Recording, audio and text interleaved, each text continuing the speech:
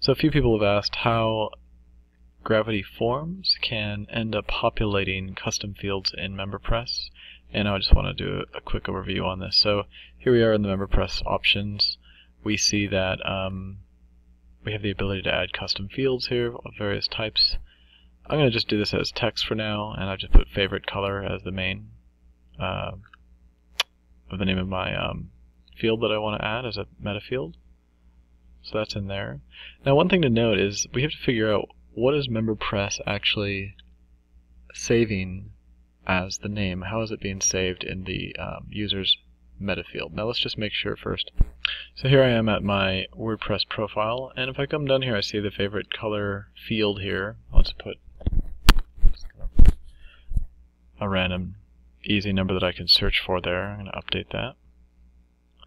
And the reason I'm not putting like blue or something is because I'm going to now search the database for this specific little code that I just entered, and I don't want blue to just come up in a number of different places. So let's copy that, and I'm just going to show you kind of where the data is stored. So I'm here in my local PHP admin, and what I'm going to do is a database search for the thing I just entered.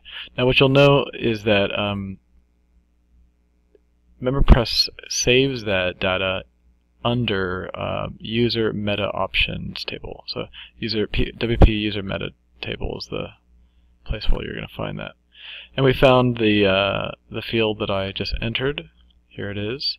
And you'll notice here's the value I entered. Also here's the key. So this is really what MemberPress is storing as the meta key for this field. So we want to copy this, because we're going to want to know exactly what that is. It's not just favorite underscore color, it's MEPR underscore and then the words we wrote with any spaces as an underscore. So that's helpful to know.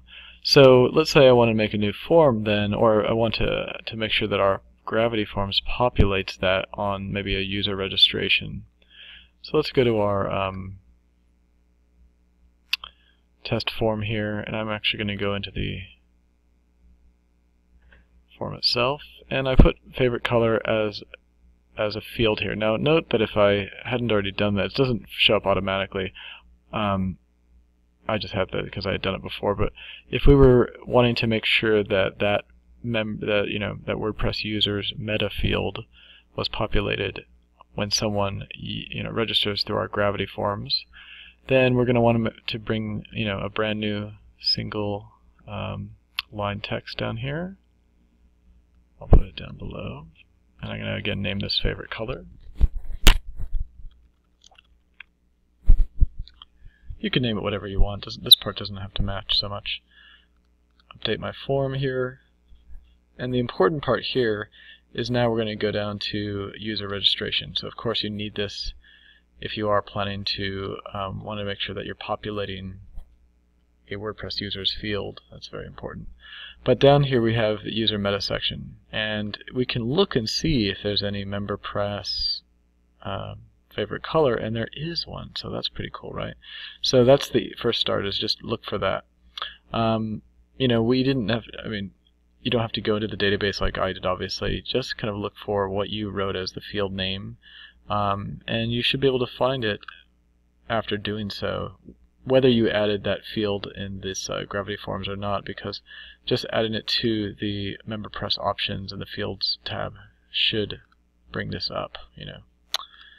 So now we're just going to make sure that it's matched to a field on our Gravity Form. So again, this is the user meta for WordPress, and this is the fields that we have on our form. As you can see, they match up to our form. And again, I just created that favorite color, so now these are matched up. So let's test this out and see if it's working now. The easiest way would be to start a brand new private window, because we cannot be logged in if we're going to register a new user, right? Okay, so here I am at my test form. Put in a fake email here. And just going to choose my favorite color, blue. I'm going to have to put in the credit card because this is a sample.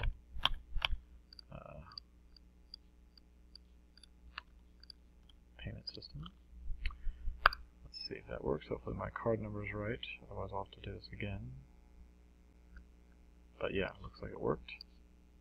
Now what I want to do is see if that showed up, and so I'm going to log in and check it out. So now let's go into this test user that I just made. See if it shows up now. And lo and behold, there it is, showing up in my MemberPress meta field that was created in, again, the MemberPress options. So you can do that and have the same results.